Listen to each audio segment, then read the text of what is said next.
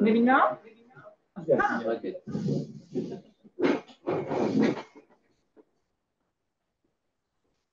Hey, they see maybe my, not my head, but the rest. Okay. But, And if I do it higher, then. No, but enough. So the. Yes.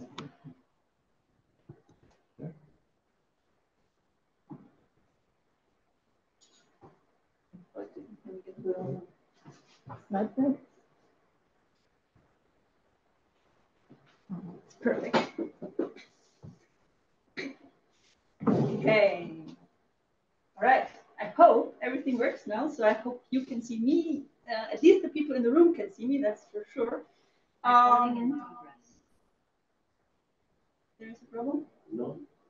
Okay. So then, I would like to start. Thank you very much for hosting us here in this wonderful location in the Botanical Garden of Artvin of the Konulu University. We're very happy to be here and to have our workshop here today.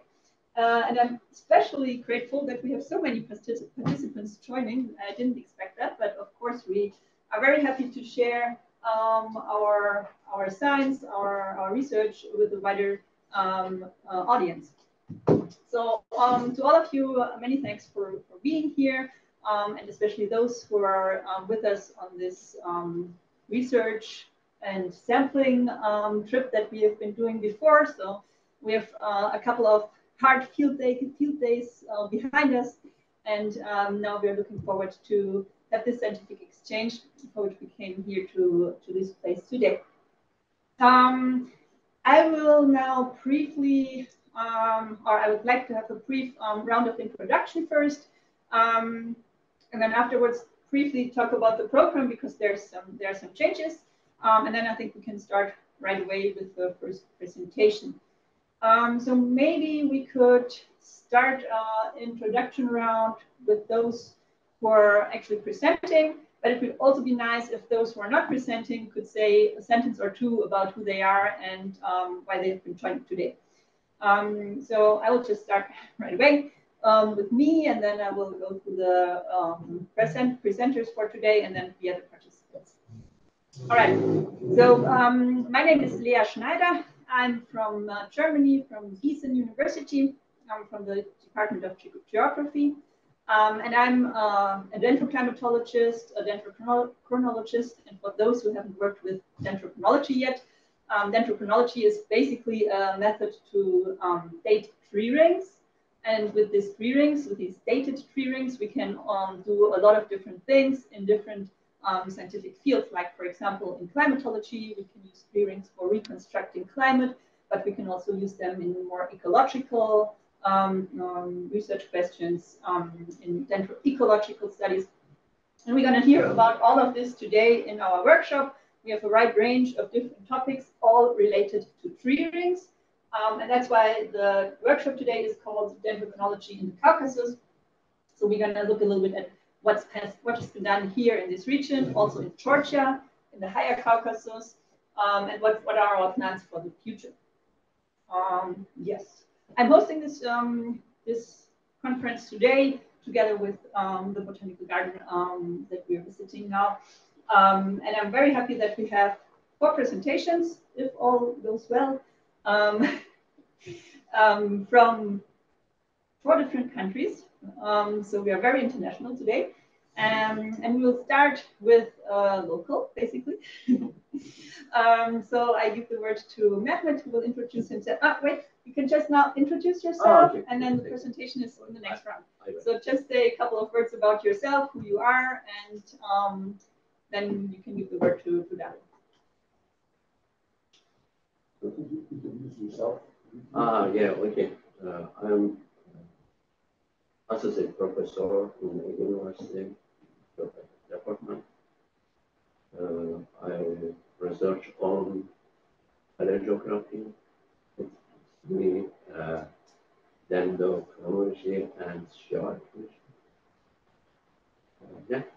Okay, that's fine. You want to go on? Yeah, so I'm Dario Martin Benito from ILIA in Spain. It's a forestry and agricultural research institution, and I'm in the. Can we turn this Yeah. Can you check what the people are seeing? No, not really.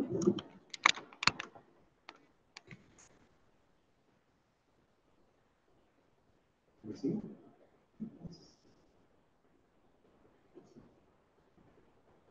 All right.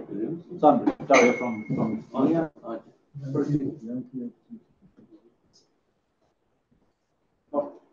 So I'm in the functional ecology group. Recording progress.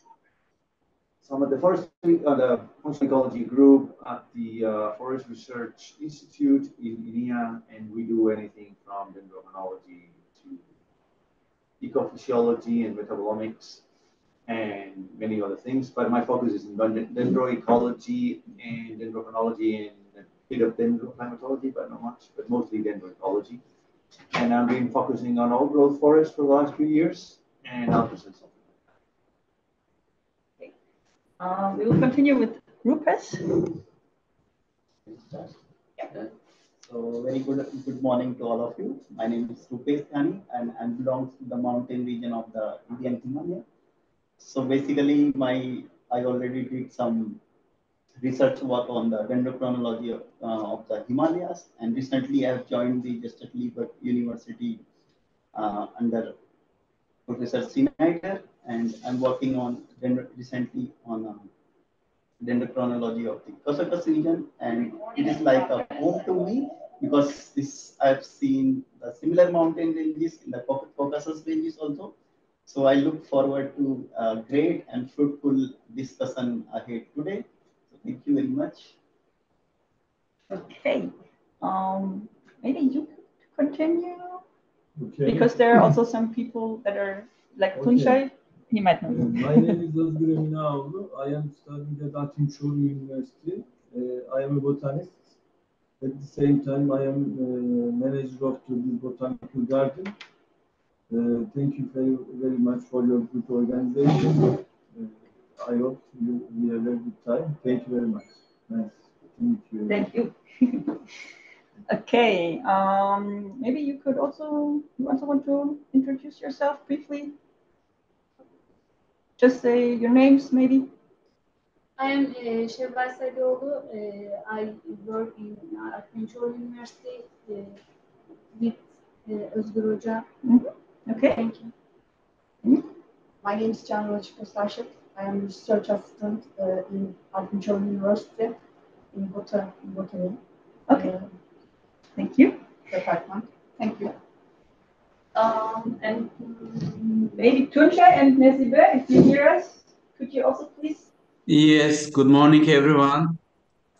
I'm hearing you, Lea. I'm Tuncay Güner, and from Istanbul University, Cerrahpaşa Forest Faculty. I first would thank to Özgür Hoca and Artvin Çoruh University to hosting this workshop, organize this. Hello to everyone. Good morning, everybody. It is very nice to see you for a long time later. I hope you had, hey Dario. I hope you had good time in Artvin, and I would like to thank you, Özgür Hoca, for hosting all of us and for this opportunity to organize a meeting in a very short time. And for all your for all your the scientists who is gonna present today, I think everybody knows us. We are working together with Tuncay and Ünal, and we had a long time research in Artvin region, and today it is very nice to share our results and new ideas together with you in this meeting. Thank you very much again. And Ünal now.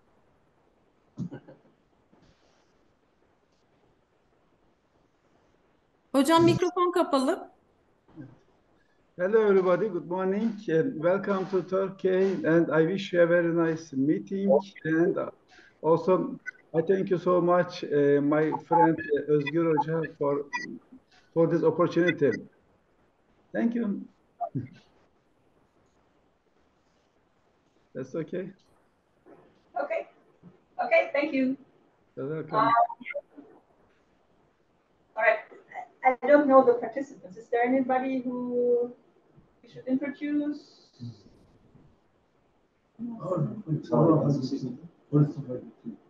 Anybody wants to introduce himself, herself?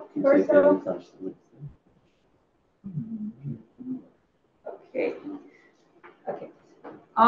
If not, I would like to say a couple of words of the program for today.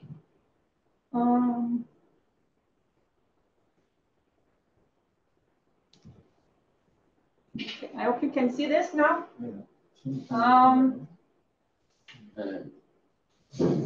No? That's okay.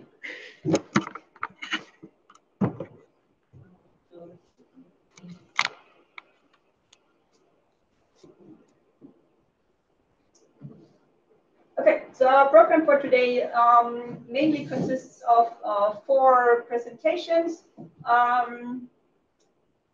There's a little bit of a change in the schedule. So we're going to get the presentation from Mehmet first, and then we have to skip the next one because the presenter got stuck at the border, so he couldn't make it this morning, but I hope he will be here in the afternoon. So that's why Dario will present as a second before lunch. Then we're going to have a lunch break, and in the afternoon, hopefully we're going to get to listen to the Revaz presentation, and then in the end to Rupe's presentation. And for each of the presentation, we have a lot of time for questions and discussions. So please actively listen and ask questions if you want to afterwards. There's plenty of room planned for that. And in the end, we are going to have a closing session and some discussion about potential future collaborations. All right. Yeah, I think that was what I wanted to say here. And I think I can pass over to Mehmet. We're going to need probably 1 or 2 minutes to get the presentation running, and then we will start right into this presentation. I'm finished here and there. Okay. I will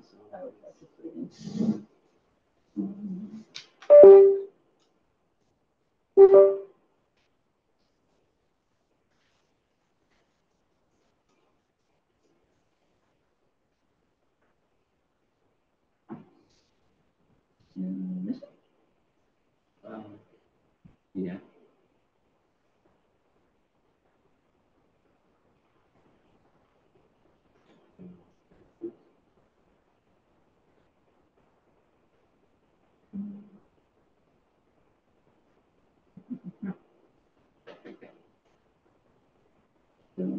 Thinking about the best way if I could do this.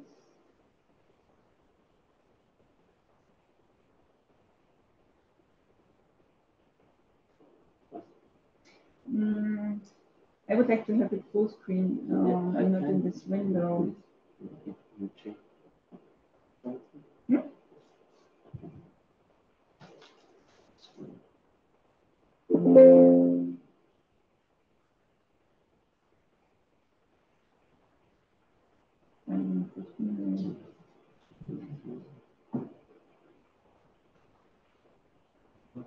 No, not like it. But maybe I can, if I do this.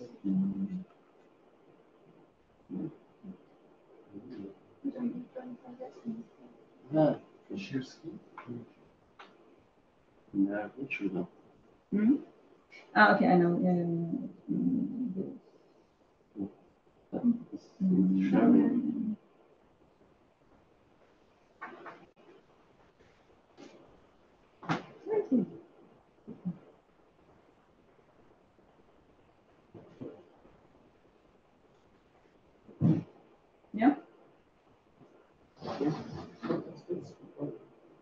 No, I think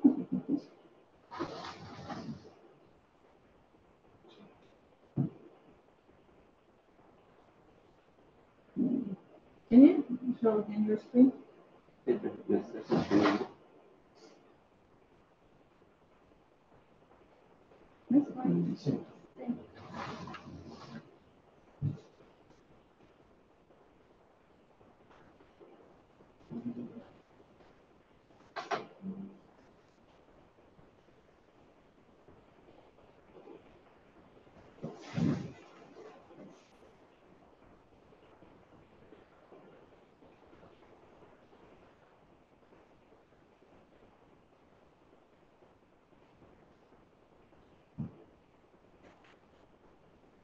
I full screen here, I would expect that it also changes to full screen in yours. Can you say it as a here? Change. I don't think change it much. Maybe I will open So you already shared the screen? the. So I perceive this, Yeah. Yeah. but not the full screen. Not the full screen. Yeah, that's the classic. Please change slides. I can do it like I did before, Please but. change your No, can you share and share? Mhm. We can save as a PDF. Does it give you an option?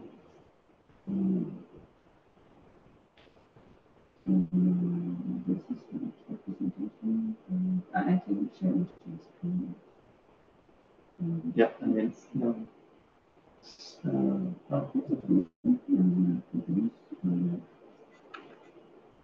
would that work? Yeah. And does it work when you move to the next? Does it change the next slide? Yes. You want to go? You want to sit here? Yeah. Because my English not very well. But then I will. Sorry for The that. camera I can turn towards you because we don't need this on the. Not necessary, I think.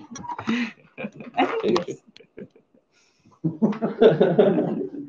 I'm not very handsome. Okay. Hi everybody again. Today I want to present you a part of the work we did on the beech trees within the border of the Artvin province. And Dario Martin Benito, Nesve Köser, Neil Peterson, Tuncay Güner, and I have been doing dendrokronological studies in temperate rainforests for the long time. However, after 2019, unfortunately, I couldn't devote enough time to work in this region due to I'm inclusive kind of work plan. That's why today I will give you a brief presentation on the result of my previous studies on the beaches. In this slide, of course, previous study, for example, this went to and work in this area also. Previous studies have found that beech trees are highly sensitive to climate variability. You can see on the slide. And in this slide, you see two different information on the map. Blue dots show meteorological station in Eastern Black Sea region and its surrounding. The points show different geometric shapes, and colors show the area we sampled in the Eastern Black Sea region, and the tree species we sampled in this region. So today I will only present to you the relationship between tree height and climate, temperature, and precipitation, of course, in 4 different areas meet the border of the Artvin province and the similarity and differences between them. I think everybody knows distribution of Oriental Beach, but I want also some information about this theory. Oriental Beach is an important forest tree that covers a wide area in northern Turkey. Also, the beach is a tourist species. What happened? Okay, a species distributes. What happened? Okay. It's okay now. Okay. Oriental Beach also the tourist species distribute in the Amanus Mountain in Turkey.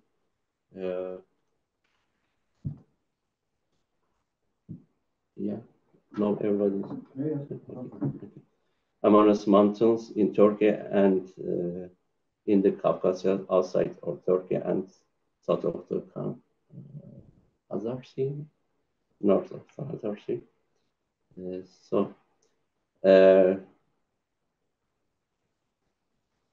Oriental Beach is dominant species of the weather areas in Kafkasya Mountains in northeast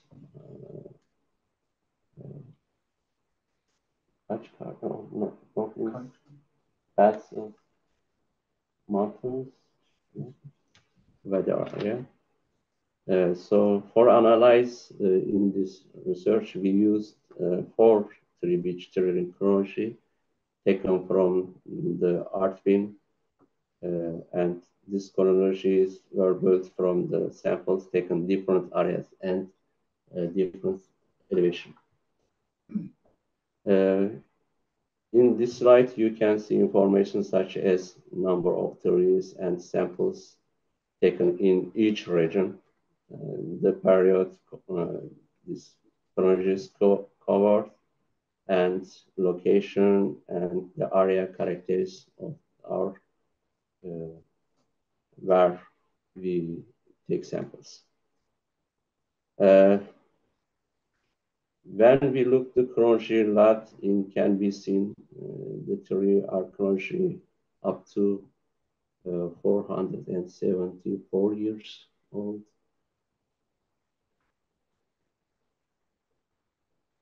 And when we use general linear chronology method to create the chronology, and discipline function method was used to standardize the chronologies. For this, we use ARSEN program.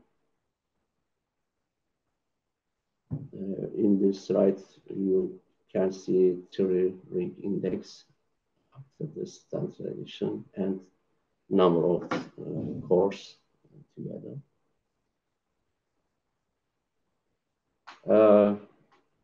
Pearson correlation analysis method was used to determine the relationship between the annual ring height and climate. Temperature and precipitation values from Artvin and Hopa medical station were used as a climate data for analysis. Monthly total precipitation and monthly average and maximum minimum temperature values in the period of July to previous year to October of the ring formation year of were used as independent variables, and annual ring chronology was used as independent variable. For this, we use Dendrokronology program. Also, we use Palmer drought sensitivity index was used to determine the effect of droughts on annual ring growth and the response of the trees to drought.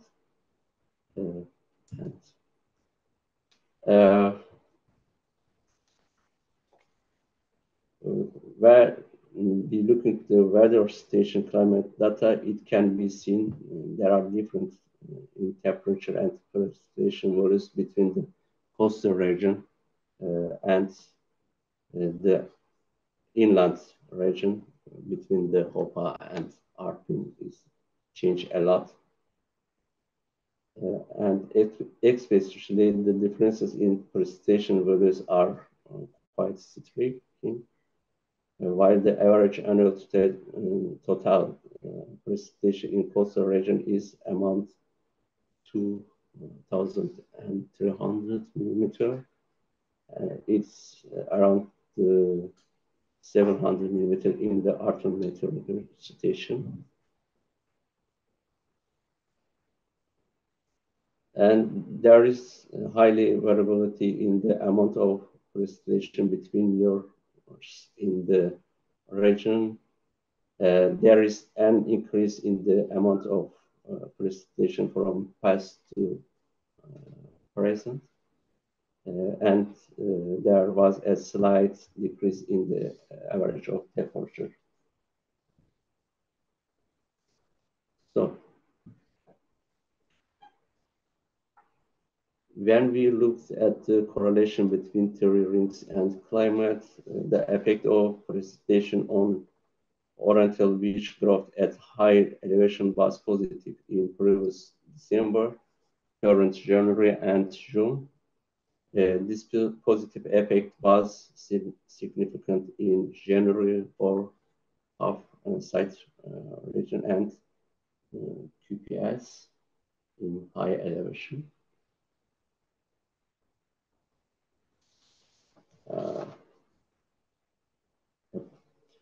The effect of the precipitation at lower elevation in Karsai. The site is below the 750 meters below the sea. Was significantly negative in April and was significantly positive in June. Higher temperature from May to July had a positive effect, and in September and October had a negative effect on radial growth of Oriental beach in high elevation, and positive effect were significant in two sites from May to July. And higher temperature had negative effect on radial growth of Oriental beach at lower elevation in May to June. May and June, sorry, May and June. And that effect was significant in June. And in this slide also we nearly saw same results. This slide show T maximum temperature, and in slide is show minimum temperature. The effect of drought was seen at lower levels. That effect was significant from May to August in lower elevation. And very good. And when we come with conclusions, the result of this study showed that Oriental beach in temperature humid forests are highly sensitive to climate variability. At higher elevation, low temperature in spring and summer, and or low solar radiation due to the cloud cover are the most important limiting factor for Oriental beach growth.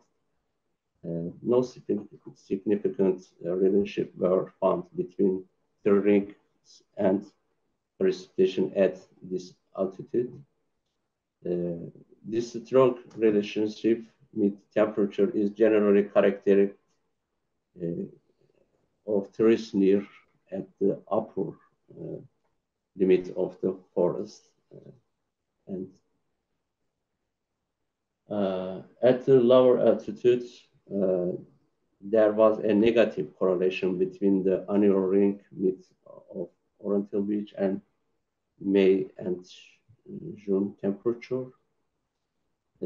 Higher temperature in April and rainfall or precipitation in May, June positively affected the growth of Oriental Beach. And for more information, of course, we have some paper from about these areas, this region, and I took 4 papers in the slide. If you want more information, you can check it download and of course read. And text to Twitter because sport me for PhD, and take to ILIA and sport to Dario and us a lot. And take to my university, Ege Üniversitesi, and takes to Harvard University, also support us and support near Peterson. We also takes to General Direction of Forest and Forestry and Borshka Artvin Shafta Forest Management Directory for their assistance in fieldworks. And thank you all you for your attention. Of course, if Dario and Nesibe want to give us more information, you are welcome. Thank you. Okay. Thank you so much, Mehmet, for this very nice information and presentation. I will try to make this work somehow.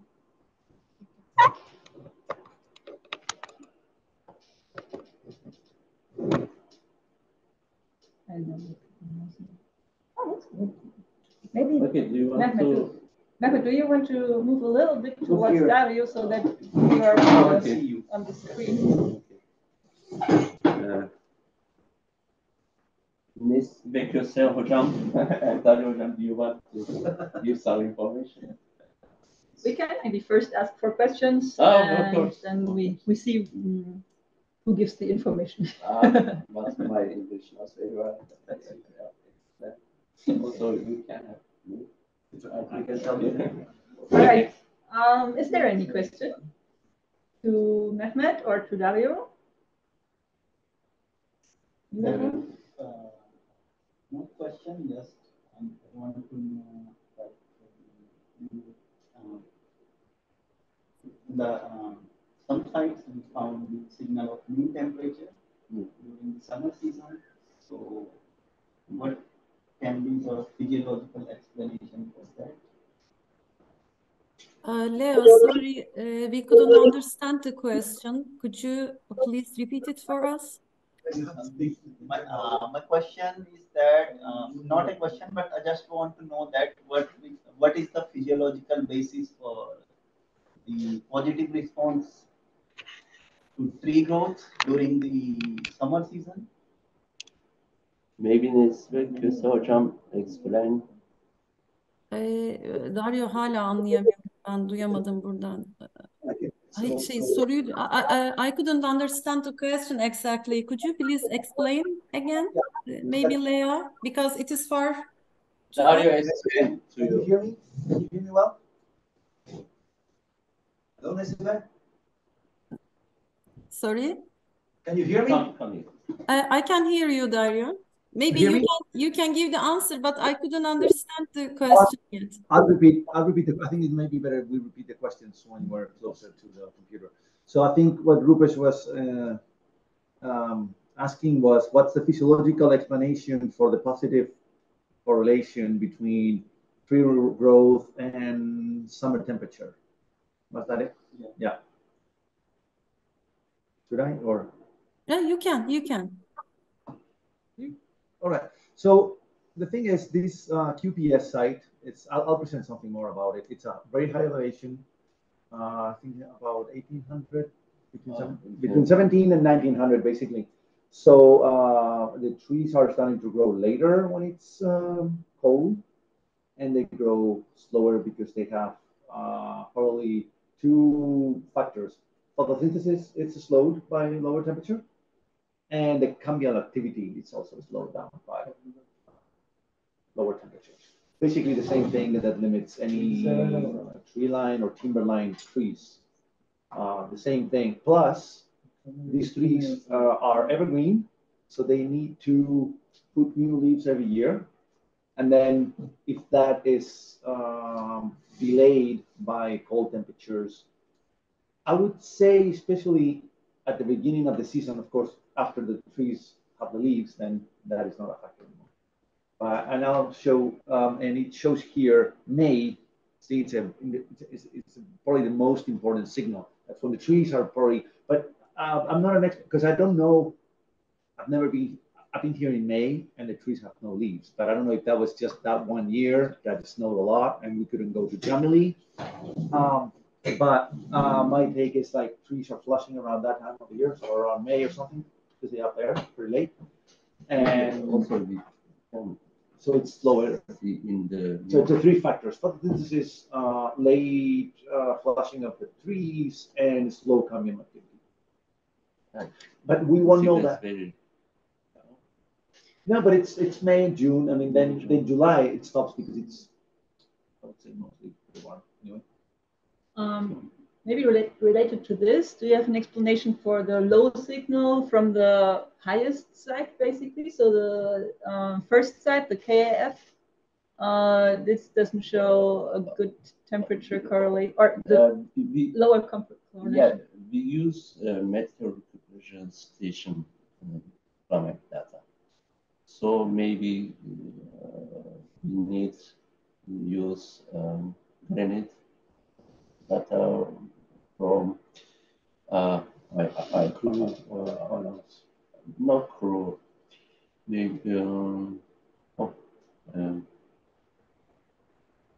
era five land data. I want to analyze this from that data. Maybe we can take a good signal also. Yeah. Maybe we need to change our climate data. What do you think? Yeah. Probably. I mean, that could make. I mean, you see the topography here. It's very variable. Yeah. So whether you're on one side of the mountain or the other, it can change. So it might not only be the temperature, but what comes with temperature, which may be cloud covered. And so if you're facing the Black Sea wind coming with all the humidity, then not only it's cold, but it's also darker because you have so much fog. So I think it may be more complex than just the temperature itself. Plus, it's important to know that, like you showed in the map, these sites are not in a gradient along the same slope. So there are many other factors that can be changing. Can you go back to the map? Because I'd like to see where this KIF site is compared to the others. I didn't, I wasn't fast enough to see that. We also have three more chronology. You finish the measuring? I'll show another. Where's the map? Yeah. Okay.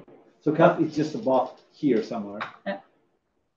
And then Gürcistan and QPS are really facing the Çoruh Valley. It's not Çoruh, but that you see that northwest, southeast. I also want to do another. In case we need, I mean, Nesibe got the CAF, right? Yeah. Site. Also, we have three more sites. We take sample. It's finished. Yeah. Those are finished, I think. So yeah, we should. We have 7 chronology from Artvin province. Okay. Beach chronology. What might also be interesting is that the seasonality of temperature is different as you go further away from the sea, so it gets warmer earlier if you're away from the sea, and if you're at the sea, it takes a bit longer to warm up because the sea is cold, I guess, during winter. It would be nice to see if this is somehow translated into the phenology of the trees, and check whether the climate signals, whether you can still see this difference in temperature seasonality. You know what I mean?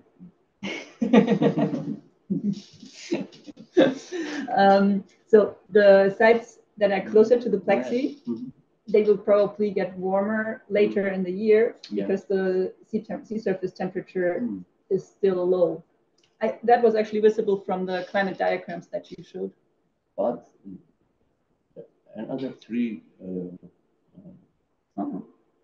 sites is not.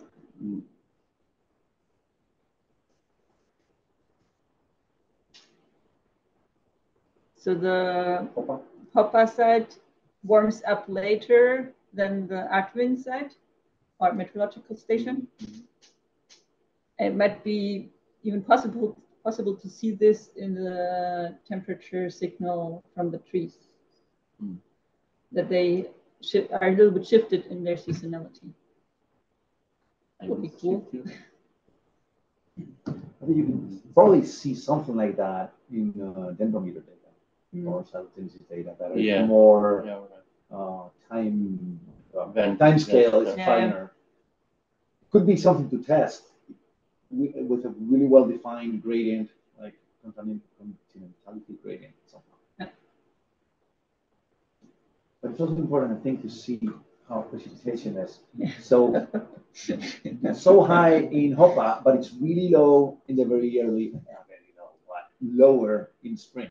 Yeah, it's really crazy that it's like shifted. I mean, the maximum is almost at the minimum from your side. Yeah. Well, this is crazy.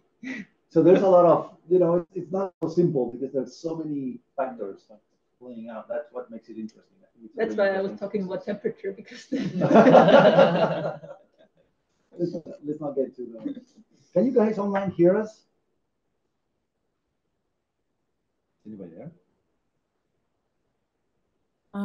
Dario. Yes. All your sentences was not clear for me, but I can say that at the higher elevation, it receives a very high amount of precipitation. Because of that, there isn't any precipitation problem, even if in the summertime. I mean, there is not so many drought there because of that higher temperatures, and leads to take more photosynthesis for the species. Because of that, the rings getting wider there, because it receives more rain and now more temperature. If temperature is getting higher, the photosynthesis amount is getting bigger for this species at the higher elevations. Because of that, there is a positive correlation, I guess, at the higher elevations with temperature. But also I would like to add something more about this Caucasus region. Maybe we have to summarize. Maybe you can help me much for that region. We had another publication about disturbances, and also all the species, how climate change affect or climate affect the species at the Caucasus region. At the end, what we found, there wasn't any distribution, big distribution, disturbance effect on Fagus in Camili, for example, and Pisea. This area is very unique for Turkey, this Caucasus region, for Georgia too, because we know that today the species benefit climate change, increasing temperature, and slightly increasing precipitation. This area is very important for Turkey and for the Europe, I think, because we also see that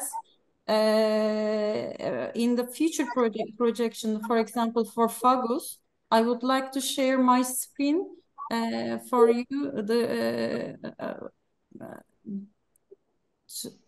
to add more information if I can do this. Okay, I want to show only one figure for you. Okay, let's see if I can do it. I'm getting older, Dario, disabled to share screen. Could you please help me?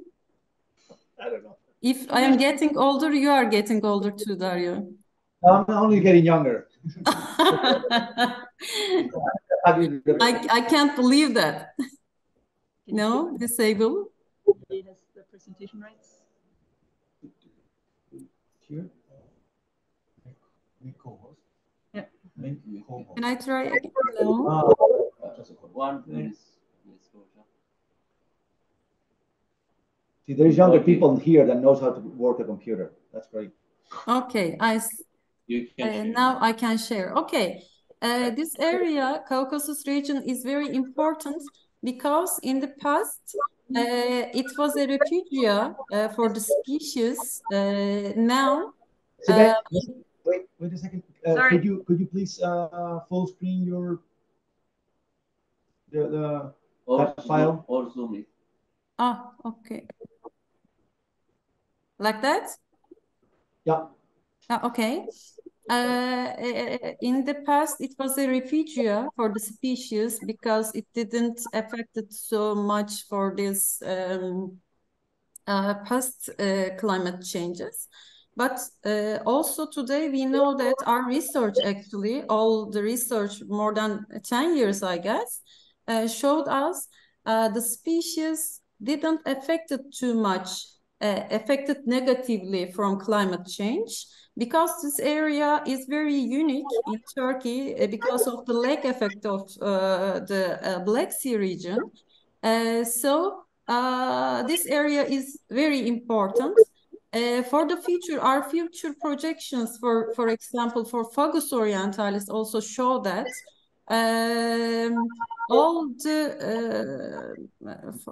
areas, distribution area from Turkey and the other regions for Fagus orientalis, they expected that there will no Fagus orientalis in the other areas in Turkey except Caucasus region. It is on the pessimistic or optimistic both or moderate scenarios show the similar things. I can say that we don't believe the models, but it is a sign, it is a tendency to look at the models also. To make a summary, I can say that tree research showed us in the Caucasus region, trees cannot affect badly from climate change till now. And also projections for some species, for example, for Fagus orientalis, shows that this can be a refuge in the future for the species too. Because of that, it is very important to avoid the fragmentations or the cutting old growth trees. This is very important. Our research finally showed us. It is very important to talk about our colleagues.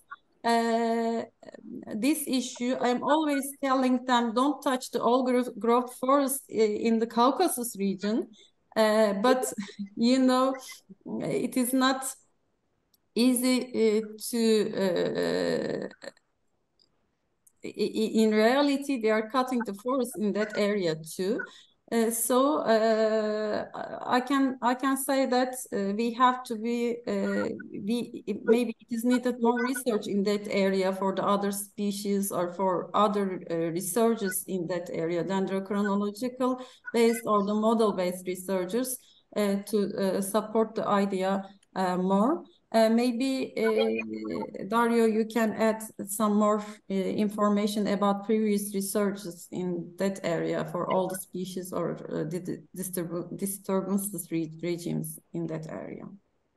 Yeah, I will present something about the Jamili forest, the old growth forest there. which I hope is still there, that they haven't logged it yet. I don't want to go just in case.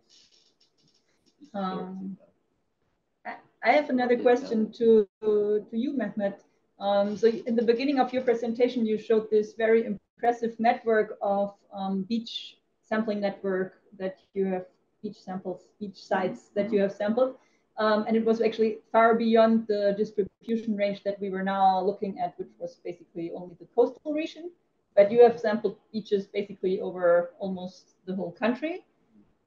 Are these trees planted at these places? Because this was probably the natural distribution range, but if the trees are growing outside, then these are planted trees, or how is No. Do you remember any places arranged for which? No, here? no. All of. I don't know what natural. I'm trying to look for your presentation. What? Which one is it? It's gone. It's Maybe gone. it was a problem with the USB stick. Oh, right.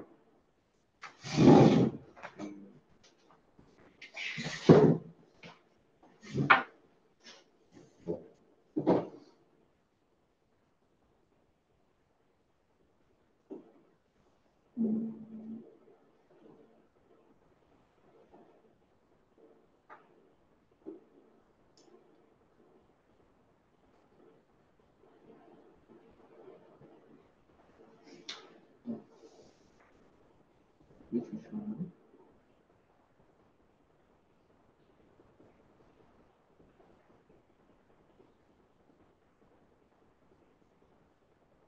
Those are metro stations. Ah, The blue okay. dots are metro stations. Ah, okay. Yeah. It's methods. I wish we could have sampled that much. I thought this was your network because the color looks Yeah. a little bit different. Okay. All right. Is there any other question to Mehmet? Yes. It's not showing the presentation. I don't know why. Because they stop screen sharing. Oh, okay.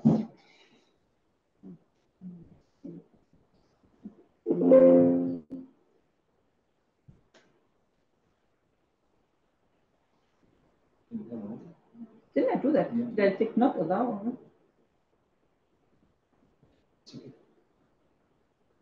Okay. Okay, then Dario left. That's perfect. Let me see whether I can get his presentation.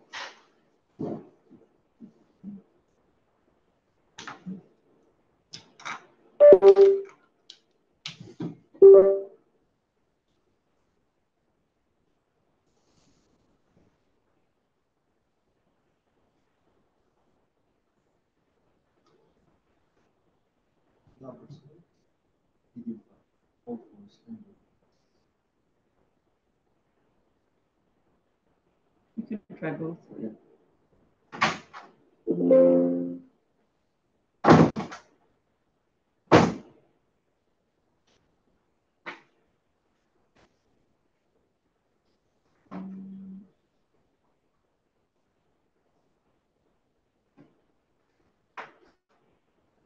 The one from PowerPoint? Probably PDF works better. There'll be some problems with.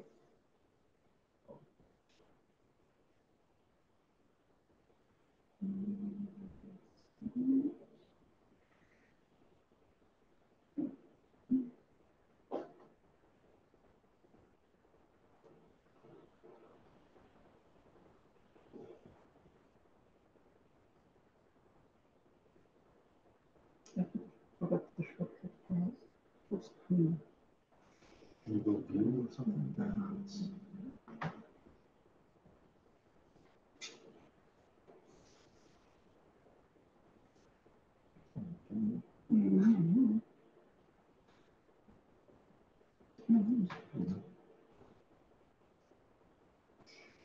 You want to stand in front of my computer or something? No, I'll stand. Can you see it? Yeah. Turn on this one.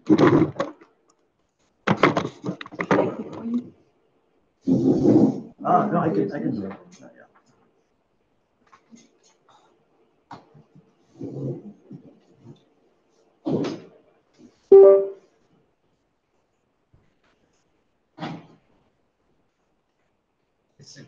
Is it possible to see on, I mean, are you guys seeing on Zoom?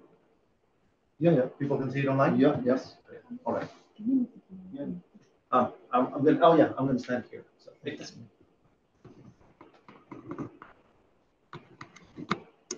So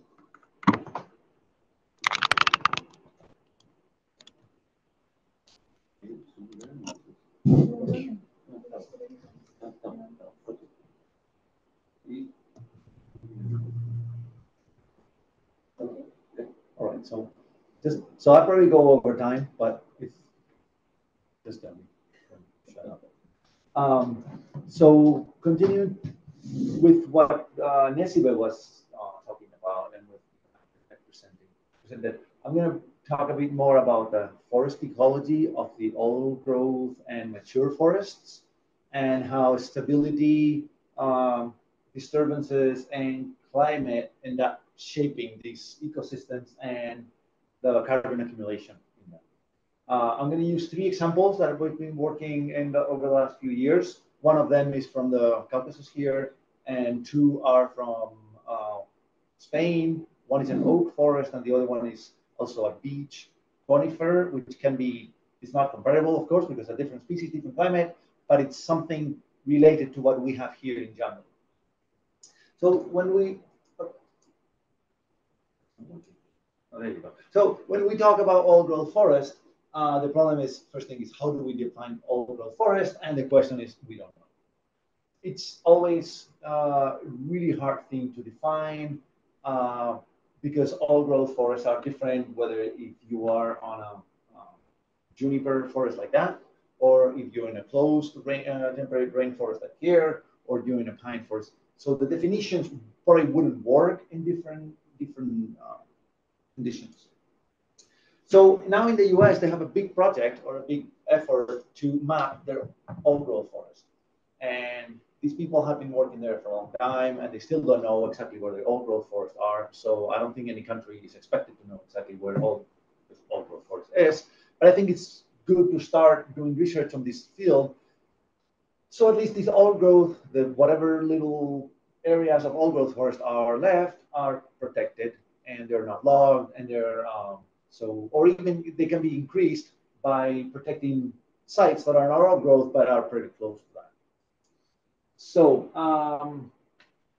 so when you see different ages for old growth, we can see, well, yeah, it's pretty much old, 400, 500 years old. That's sometimes easy to understand. But when you see the range to define old growth forest, it goes to 150, in some ecosystems, 150 to 500 years. So we don't know. We go to the forest, we sample some trees, we get ages, and we really don't know if it's an old growth forest or not. Right? So there may be something else than age, but there's really not much more. I mean, we can do a lot of other things, but it's just not one index. One index is just not going to give you all the information at once. Although there's some people have been working on it, but not so convinced. So it was already proposed many years ago that a single precise definition of old growth forest applicable to all forest types is neither possible nor desirable, because we will miss some things. If we try to apply the old growth forest definition from here to here, of course, this will never be an old growth forest. And the same way around, if we use this definition there, it won't work. That definition here, it won't work. So we won't know what old growth forest is. But good thing is, I'm limited to temperate humid forests. So the definition pretty much works in the end. And the definition is we end up having, the structure, the diameter distribution. We also look at age distributions. We look at the maximum age, and they have to have a minimum extent as well to be considered to be considered old growth, because we are defining old growth forests are those forests where natural disturbances are dominating and humans are not interfering or have not interfered in the past a lot. And that a lot is really hard to define too, because of course CO2 is increasing, it's affecting forests, and we are causing that. Grazing has by wild ungulates, deer, roe deer, whatever. They have, of course, population have been shifted because we have been hunting them. So there's a lot of influences that we're not considering, but at least that we have not built roads, that people have not been cutting or burning these places. But of course, humans and earlier hominids have been affecting forest pretty much everywhere. I mean, new research shows that in the Amazon forest, there's have been effects from humans, and if there's an effect there in the Amazon forest, there's probably effects everywhere. But so these are some of the forests that we've been working on, and the Kolchak forest here, I think it probably has like the widest range in temperature and precipitation of all the combined of all the sites that we've been working. So one thing that we look at on when we are talking about old growth forest, so this is kind of like an old definition because climate assumes that we are to reach at a certain time, like, I don't know, 300, 400, 10,000 years later, we can reach the perfect state of the forest. But the perfect state of the forest doesn't exist because it's always changing. So it's a dynamic equilibrium from when we have, like, we had a clear cut to when the trees are growing. One of the things is, so, and because I'm going to be focusing on biomass, is we have the living biomass in the forest accumulates from, say, a clear cut or a fire or a big disturbance towards the later stages of more mature forests. But it reaches a maximum much before we reach that dynamic equilibrium at the end. And in part, it's because we have more species in that part, so we can have more trees growing more at that stage. Later on, for example, those sun-loving or shade-intolerant species will disappear, so they're not really contributing to that biomass. So when we think about the carbon cycle, we think photosynthesis is coming in, it accumulates, and it leads through disturbances and then later decomposition.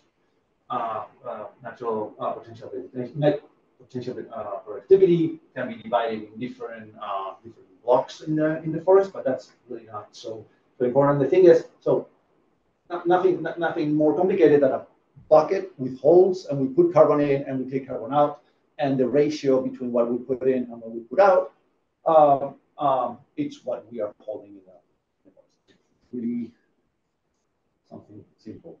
I'm going to skip that about the. No, I'm not. So the thing is, sometimes the old growth forests are considered to not be accumulating any more carbon because the balance between what comes in and what comes up is the same, or it's less coming in than going out. But there are more and more studies and publications that show that that is not true, that old growth forests can still accumulate biomass and carbon, either in the dead wood pool or still in the living trees. And so we're talking about these long-term dynamics, right? Sometimes when we go there, we see the picture, but we don't know what happened before. And that's usually the problem with, this is a great paper, by the way. So when we study this part and we say, yeah, it's rising, we don't know if it's part of the cycle, if it's been flat and now it's increasing, or what has happened, right? So that's sometimes what, say, forest inventories can give us sometimes this information, but dendrochronology can give us more information towards the past, so we can understand better the response of these forests. And sometimes they give us the same information, sometimes it's complementary information, and sometimes it's opposite. What we find with forest inventories, for example, and dendrochronology. So when I'm talking about dendroecology, it's the use of, like Lydia was saying, the use of tree rings, like precisely dated tree rings. We assign size calendar year to every ring, and then we can infer either climate or ecological information from them. Two of the main results we can obtain from that. We can know, of course, when the tree regenerated, and by regenerated, it's not when it started germinating, but when it reached coring height, might be around a meter 30 from the ground.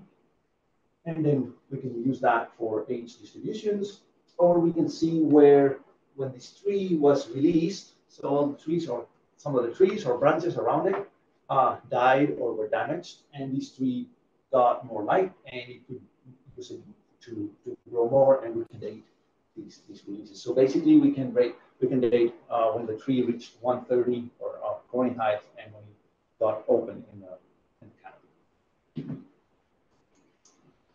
And so we put that information, regeneration and service for many trees, and we can get this kind of graphs where we see periods of higher disturbances and periods of low disturbances.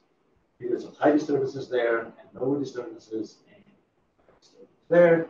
Or we can see where, when the trees were regenerating, we can see these big spikes of regeneration, or we can see continuous regeneration, which is basically, apart from like small peaks, which may not be representative, just 3 or 4 trees being regenerated there, we can see different patterns in these forests. And I think these 2 sites that I explain a bit more later, they look very, very different.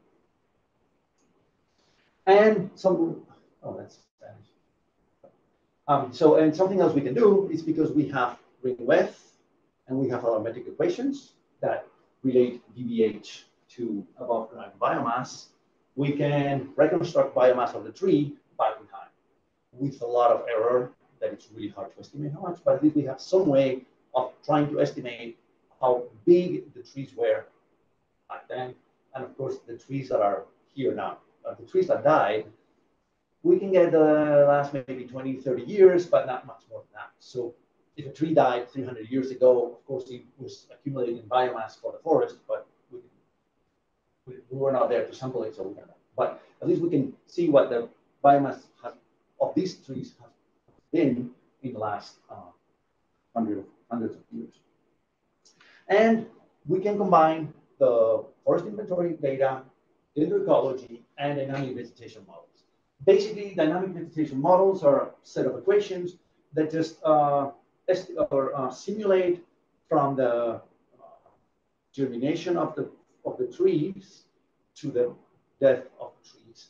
And the good thing is, so it's establishment, growth, and mortality, but both establishment affect growth affects mortality, and it feeds back all the time like that.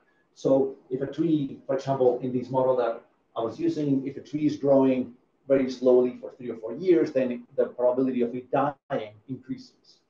And if the trees are growing a lot, if like one species is growing a lot, it can shade another species that will later disappear from the landscape. So we can somehow simulate how the trees, how the forest would look like if we were not there in a way. Apart from many other things. Something enjoyable.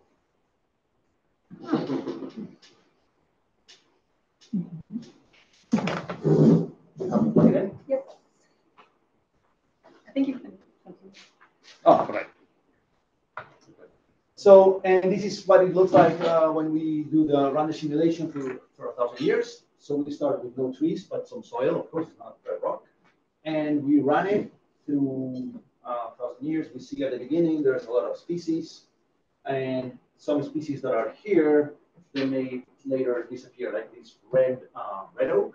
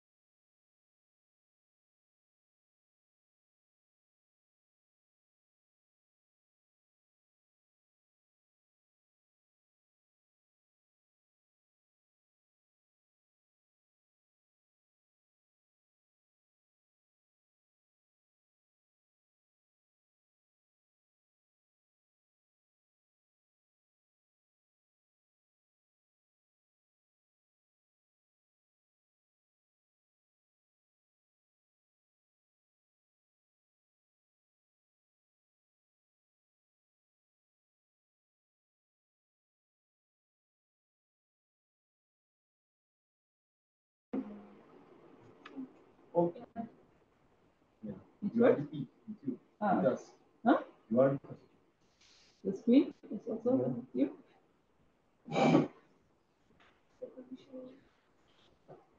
Oh, not now. You have to share your screen again. Yes.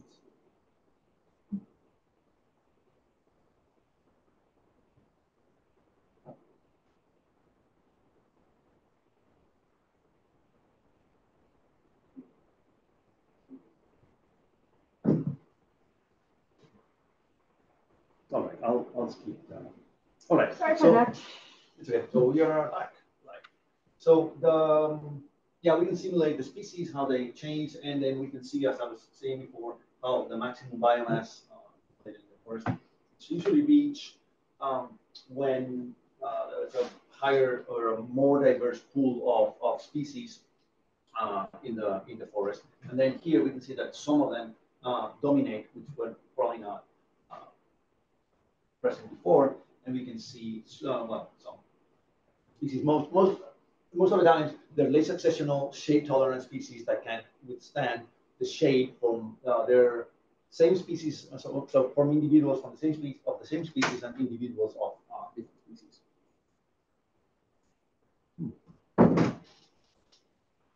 Oh.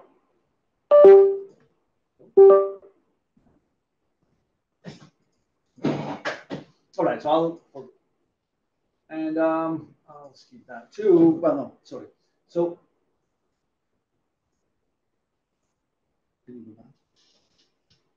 what I just wanted to say is, like I was saying before, there's no climax vegetation, even though it's a good concept to understand what we would expect here under this climate and this disturbance regime. It's not kind of like it's not a destination. It's a process that continues endlessly, and it's not linear. So in most textbooks, we most of the times have it linear, so it starts from standard placing disturbances. There was this kind of like a small gap disturbances, which is what we find here, as I would say. But it's not like it can go back to here and then feed back again here. It might go from here to here, and then from here, from that partial disturbance, and like a mix, it can go somewhere else. So it's not so linear. It's more of a n-dimensional. I don't know if you remember how those balls, these games work. You throw the ball, but it's really hard to predict where it's going to go, even though it's really similar to the trajectory is very similar to previous trajectories. It may change because of many other things. The same thing with this, with our trajectories. We may be here, but then it can divert to many other options, and then it can go from there to somewhere else, and we may never get back to what we were, to where we were before. And that is particularly important in this time of climate change, because previous disturbances had some effect when it was a degree colder and it was maybe wetter or drier. But right now, these are disturbances that are happening now. The effect will be different in the future because there's higher CO2 and species will respond differently to increased CO2. There's more, there's higher temperatures. So it shouldn't be understood as a linear trajectory, which is really hard. It's really easy to use that for to have some kind of mental map in a way, but we should be open to other interpretations. So getting to the actual things. So I'm going to be presenting two examples from Spain and one from Turkey. So the first one is this beech forest in the Western Pyrenees. It's Abies alba, so silver fir, and Fagus sylvatica, so European beech. And it's wet. So that's precipitation. Temperature is wet, and it's not too warm for the Iberian Peninsula. But we always have this supposed to be summer drought, which is not actual drought, but it's drier than some other times. And here we have some other places. Sorry. So we have old growth forest and we have secondary old growth forest. So old growth, it was probably never logged, never affected directly by humans. Secondary old growth, we know that there are actual historical records that it was affected. But as I will show, it was like over 200 years ago. So again, we can do regeneration and release for the trees that we core in these 7 plots. So instead of the way we sample these plots, instead of going like we did now for dendroclimatology, instead of just targeting old-looking trees that look to be old, we sample everything in the plot so we can have better information from the old trees and the younger trees, the smaller trees and the bigger trees. And here we only have 2 species. So this is for the old growth, and this is for the long untouched. The size of the dots is proportional to the size of the trees. We can already see that there are fewer trees in the old growth and more trees on the untouched forest, but they're smaller on the old growth. All right, so we have biomass between 400 and 700 tons per hectare, which is, I think, pretty decent. The distribution of diameters in the old growth forest doesn't look what we would expect from the old growth forest. We would expect something like an inverted J that is in the secondary forest. So again, probably the definitions of all these indices to define old growth forest might not work so well. And we can do, so we sample a lot of trees and then we reconstruct basal area increment. So the area of each ring that the trees are putting, we can do it at a single tree level, and we see green for fir and blue for beech. And we see that fir is growing faster than beech. I would say, well, yeah, why is fir not dominating the forest? Because when we translate that into stem level growth, we see that beech has more individuals. And even though they're growing less per individual, the growth of the forest is mainly dominated by beech.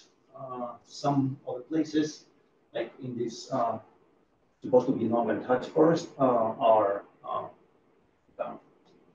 So at fir, it's growing a bit more at the stem level than it at the old growth forest. Disturbances, again, old growth, so it's mostly dominated by low disturbances. They are only affected about 10 to 20% of the trees every decade, whereas at the long untouched forest, we have these bigger disturbances. And these disturbances agree very well with the, there's a problem with the bars there, but anyway, there's a peak of disturbance, of regeneration here after disturbances. And because there are really no peaks of disturbances here, there's no peaks of regeneration in the old growth. So these really high, I mean, over the course of about over 50 years, almost all the trees that we have in the forest now were affected by disturbance. And that was due to logging by some people, and funny enough, we find some historical documents. I won't talk too much about that. And then we also ran for that forest. We ran these dynamic vegetation models. We have the old growth and again secondary. So we see Ficus is dominating in both of them, but Apius is supposed to, or is expected to be growing more in the old growth forest than in the secondary forest. When we compare observed and estimated basal area in these forests, we see that for the old growth forest is very similar.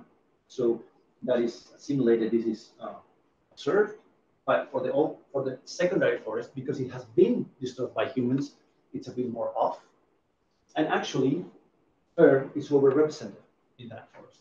It has more fir actually than it should have if we were not affected. We had not affected this forest. So, same thing here. We can compare growth of fir and growth of beech. So what we observe and what we simulate, and again, it's overrepresented. It's overrepresented right now. Our take is that because historical logging has favored silver fir against what we would expect. Silver fir is supposed to be really shade tolerant, and it would not be supposed to be responding to these higher disturbances, but it has. So what we see now as a growth decline in these forests may be just a recovery from all disturbances. So we have increased the amount of fir in places where it should not be, or it should not there should not be so much silver fir, and now nature is claiming back what we took from it. And now beech is doing better and silver is declining in forests. All right, so this is the Jameli forest changing to the Caucasus. The annual precipitation, of course, 3,000 somewhere, 4,000 in Georgia in some places. And we collected this site here in the reserve, high precipitation, low temperatures in the winter. We don't have data from there, but combining several meteo stations and using lapse rates for mountains with similar climate, we estimated the climate at that site. And so we sample here, we have 5 plots, and it has a bit less of biomass that we had in the Pyrenees, but around 300 to 600 tons per hectare, which is a lot. Here we have Fagus orientalis again, and PC orientalis. Fagus is growing much more, but again, per hectare. So when we're translating that, so the growth of individuals and the number of individuals combined, we have that beech. It's dominating the forest. About different that, and again we can do releases, and we can see, well, major and minor releases. Some don't so much as so these are minor releases. These are major releases. So we can see in some places it really looks striking how the tree, after being suppressed for over 150 years, if you release it from competition, it can go up. Again, we don't see too many disturbances at any point in time. I mean, again, between 10 and 20 at most of the times. That's for spruce. That's for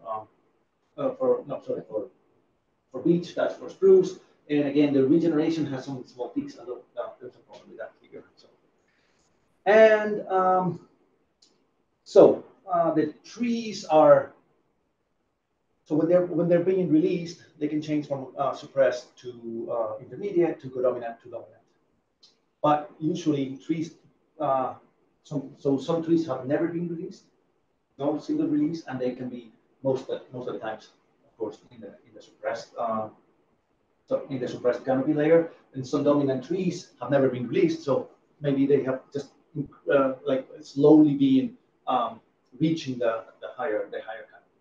But sometimes we see trees that have been released 4 or 5 times and they're still not there. So it's a really slow process that these forests take, these trees take to go up on the higher canopy, so where they can get more light. Even sometimes we can have 22 missing rings because these trees are so suppressed in a period of 30 years. So these trees didn't grow at all in the stem for 22 years. We don't know exactly what years, but these are the nasty rings that we have to deal with in this record. And we have from most samples don't have any missing rings, and some have 2 like 20 missing rings, and but that's a good thing of using some suppressed trees as well, because there's a lot of information in this series. And this tree is 300 years old when we got it, and it didn't grow for 20 years. It didn't care. I mean, it's still here with us. And it was growing really well. Something happened. It didn't go so well. And it's still perfectly alive. And complementing a bit what Mehmet was presenting, we ran some climate growth correlations between precipitation, maximum temperature, average temperature, and minimum temperature in beech and spruce. So max temperature in spruce has a positive correlation here at the beginning of the season, and then funny enough, it drops really to almost to some negative values. Not no, that was significant, but then it goes up again. And Fagus is doing exactly the opposite. So it takes up in May when we leave for blossom, and then it doesn't hurt so much. Although they are higher, like Mehmet was showing, they're higher later on. So what the take is from that and combining, so the positive correlation we made with temperature and the negative correlation with precipitation. So if it's cold and wet, the trees are not growing so well. Beech takes longer to put up the leaves, so spruce can be photosynthesizing because there's no shade, or there is less shade in the forest. After that, spruce is shaded anyway, so it just, the variability doesn't affect it so much. All right. So I think this is really important on explaining why we find these mixed forests and surviving here. Why is not one species outcompeting the other all the time? So one is climatic correlations. The other one was, let me go back just a second. And one more. One more. There. So these low rates of disturbances are favoring one species against the other. So are favoring beech against spruce, like Nesibe was saying. So if we disturb these forests and we have more release, more disturbances, then probably spruce will have a bigger share in these forests.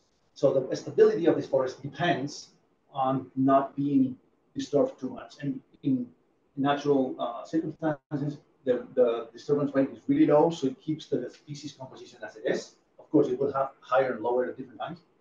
But it's really important to maintain and not disturb these forests with logging or building roads or things like that. All right, so I'm getting closer to the end. So I'm over time. Already? No? All right. So one of the things we usually deal with in dendrochronology is old trees don't grow fast, and fast-growing trees don't grow old. That's, you can have one or the other most of the time. So in other many papers showing that, we see lifespan against mean early growth. Oh, the screen's gone? What am I supposed to do? Share again? Yeah, sure.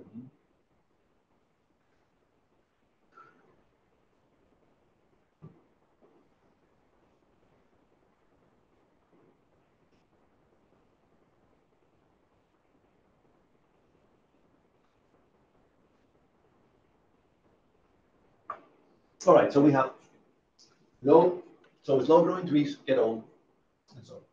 Okay.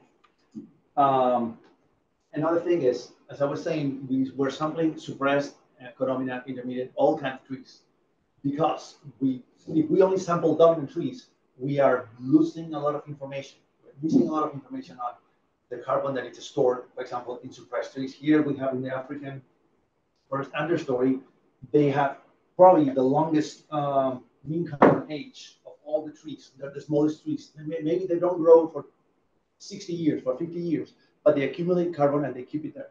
And they're alive. They can respond to disturbances. They can grow faster later, and of course they can die as well. But they're keeping the carbon there, and it's a big carbon stock.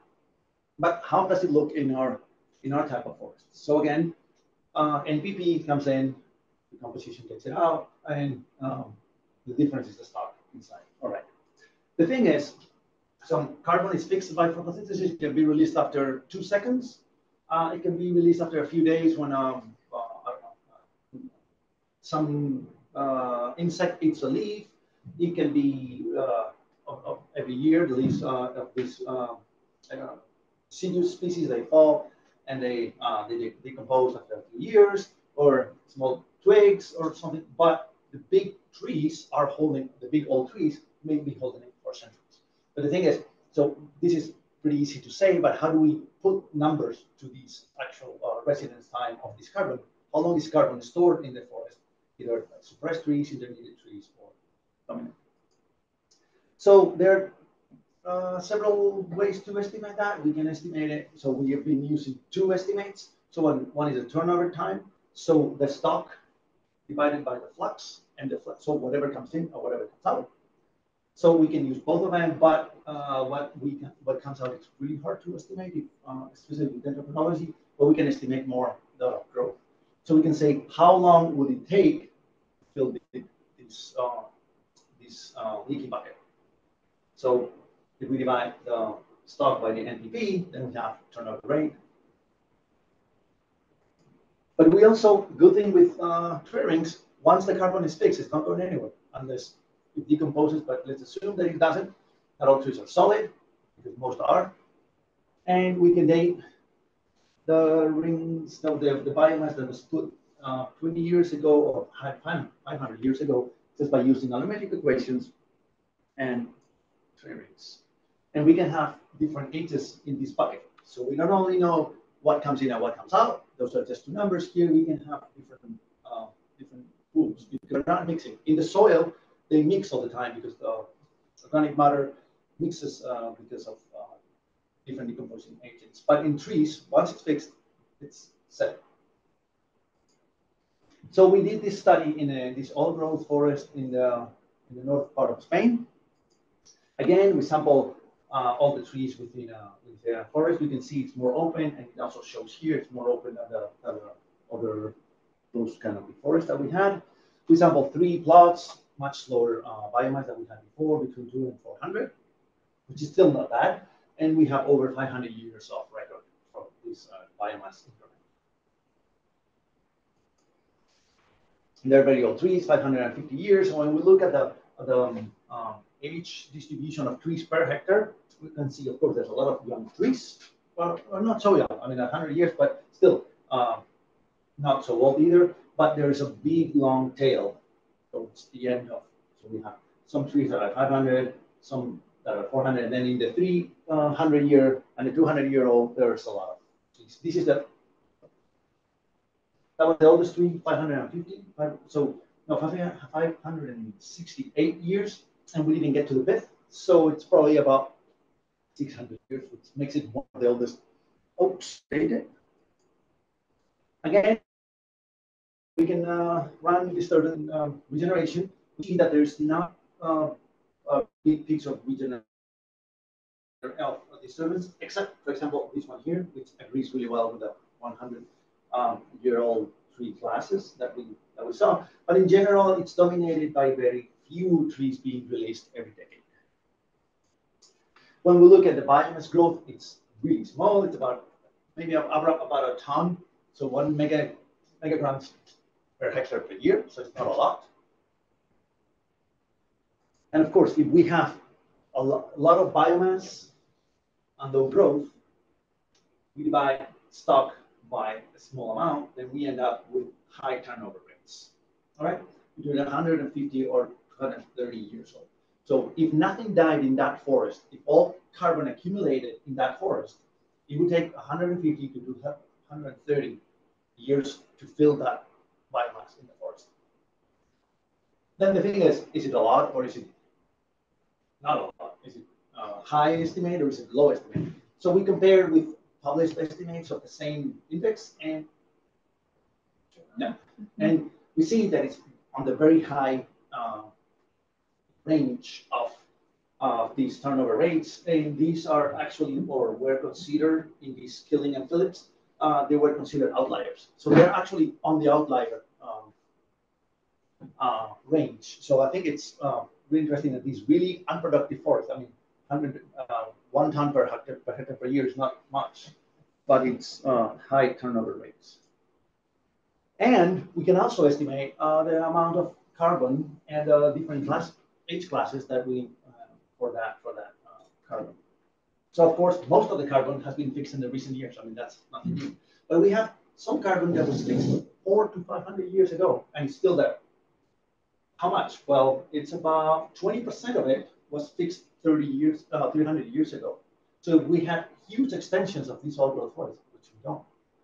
But if we had, we would have a long-term storage of this carbon, all right? And, all right, so if we want to put this in a more general perspective, now we put all the data together and see how it, what general features it shows. Oh, it's horrible. Is it showing better? No. Anyway, so well, anyway, I don't. So we have these beech conifer forests and the oak forest. This is Germany and the two sites in Spain. Anyway, we see that this is the fastest growing site and this is the lowest growing site. The amount of carbon that it's holding on the low growth site, it's low, of course, but it keeps it for the longest. So again, the same thing that happened with trees. If you grow, so if the forests are growing fast, they're not holding their carbon for too long. And if they're growing slow, they will hold it for longer. And now what we're working on is a bigger network. We have more plots here. We have collaborations with people in Finland and Eastern Europe and with Neil Peterson, like Mehmet was shown before, to extend this kind of analysis to find these general features on it. And what we're showing for now, it's again, so you can have a lot of biomass with usually high increments or low biomass with low increments. But we usually don't have it here or there. So you don't have high biomass and high increments. Or no, sorry, you don't have high biomass with low increments because it's really hard to accumulate 600. It would be great if we could do that. Yeah. And again, so the lower you're growing, the older your carbon is. Again, not only for trees but for forests themselves. Right. So here we have the oats on the outlier kind of, and these are all the old growth forests, and this is the rest of the network. And we see the trend; it's clear and significant. Anyway, so what does to finalize for you guys? So the thing is, these old growth forests are characterized usually by low disturbance rates, low to medium productivity. They cannot be very productive because the trees are old, but still productive, which makes them to reach higher longevities than other faster growing trees. And I think some of the most important features is the high stability of the stock carbon. So if we don't affect that carbon, if we don't disturb these forests, they will hold the carbon for a long time. We don't have to cut them to make buildings or to make furniture with it to store that carbon. We can leave it there. It has a lot of other ecosystem services. Again, well, high ages of the carbon and the importance for the global cycle, carbon cycle. If we had more and we protect these forests, they will hold the carbon, and we don't have to promote more reforestation to hold much less carbon for shorter periods of time. So that's it. And sorry for too long. All right. Thanks a lot. I hope it makes sense. I'm sure it is.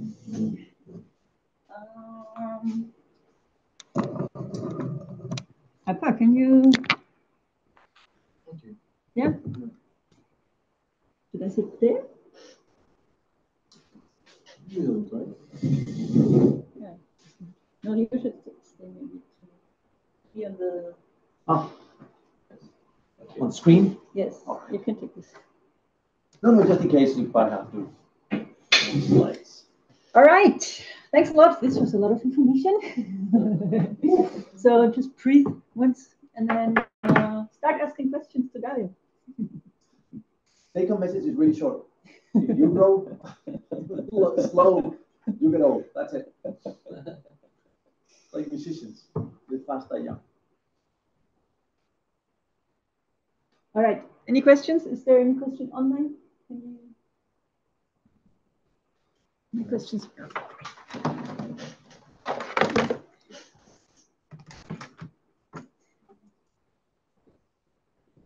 I have a lot of questions. No, I don't. No. The thing is maybe more a comment than a question.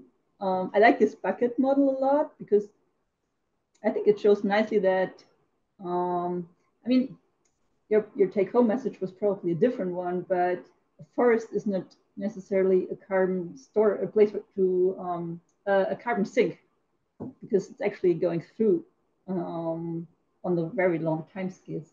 And this is something that I think many people do not really realize. I mean, we talk about, if we talk to general public, forests are mostly considered as carbon sinks, which is maybe not so true on the long run.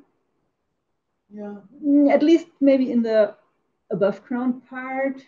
And there was one thing I was wondering about. You didn't talk about this, and you're probably not doing so much research on it, but what about the soils? I mean, they should accumulate on longer time scales than the forests. That's a great question. And I don't think we know. And that's one of the problems. So here, because we are lazy, so we focus on the easy part, that it's above ground layer, that we see it and we can measure it easier. There are some people working on soils, but it's much harder. You have to use carbon dating to date the carbon soil. But of course, yeah, they accumulate carbon for much, much longer. But the good thing is, old-growth forest with well-preserved soil, that soil holds the carbon much longer than when we disturb the forest, because we increase first solar irradiance on the soil and temperature in the soil. So if this disturbed forest, the carbon in the soil decomposes faster in general, and they can accumulate. So the capacity to accumulate carbon is reduced. So the above ground sink and the below ground sink go a bit synchronized. Okay. But we don't have estimates on that, and that would be a great thing to do in this. So comparing different preserved, so forest with different preservation stages. Mm-hmm. Yeah, but that can be on the 1,000-year range. I mean, the soil and the carbon, it's like a complete order of magnitude higher than above ground. I mean, I was wondering about this before. I haven't really tried to figure it out, but like the CO2, atmospheric CO2 trend over the last 10,000 years was pretty much stable, apart from a little increase in the last 1,000 years, maybe. But I was always wondering why the soils do not take up more from this atmospheric carbon, so that it would slightly decrease in a warmer climate state than in a colder one. They probably they're working on much longer scale, so probably their dynamic equilibrium also has these really long trends that are hard to see. No. Anyway, I mean, this was not so much on your talk. No, but I think it's a great thing. I mean, if somebody wants to take that from the soil perspective. Am I the only one who wants to ask questions? Can I continue? Lea, Yeah. I would like to say something to Dario. Yes. Dario, I like the idea of the results you put together and show the importance of all old growth forests. It was really nice. And I really would like to read the publication when it published. Yeah, I would like to write too, but sorry, I couldn't hear. I would like to write the publication too. It's not written yet. We haven't started yet. So you mean not published, not written? Okay. not yet. Not yet. Okay, this is very important for me to show the importance of old growth forest again with one more publication, because it is very hard to tell the people. They just try to cut and grow the new forest and earn more money. But we have to show them the importance of the old growth forest. This is very nice results. Thank you so much. And maybe the other side of the research, but I'm also wondering about the fog effect of this Caucasus region forest. How the fog affects the forest. This is related to temperature and precipitation effect too. But maybe... Duyuyor musunuz? Evet. Mikrofonu kontrol eder misiniz hocam? Sesinizi alamıyoruz. Ha. Öyle mi? Mikrofona bakar mısınız? Mikrofon açık. Ama donmuş. Ben de duyuyorum. Orada bir problem var herhalde hocam. Sesinizde herhangi bir problem yok.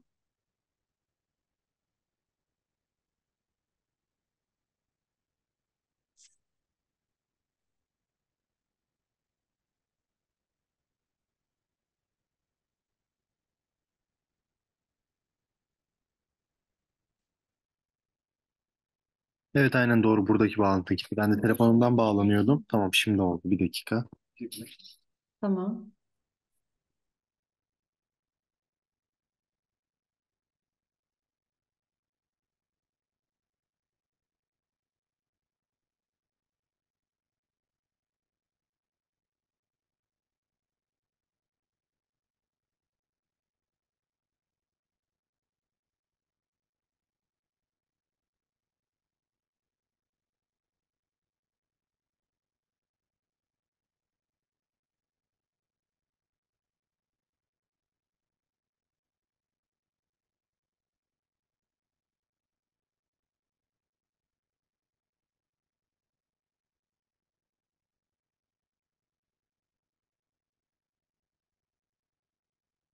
Bir dakika, şimdi hallediyoruz.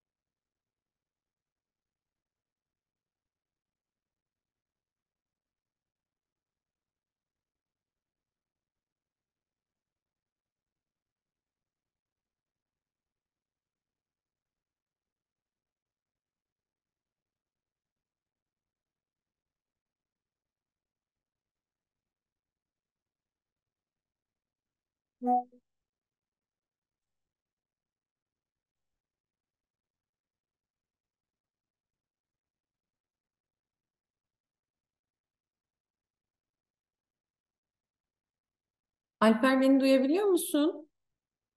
Evet, ben duyuyorum şu anda. Alper, şöyle yapalım mı? Yemek molasına çıkalım. Çok Aha, uzatmayalım. Öğleden sonra devam ederiz, olur mu? okey. Bir söyle bunu. Tamam, söylüyorum hemen.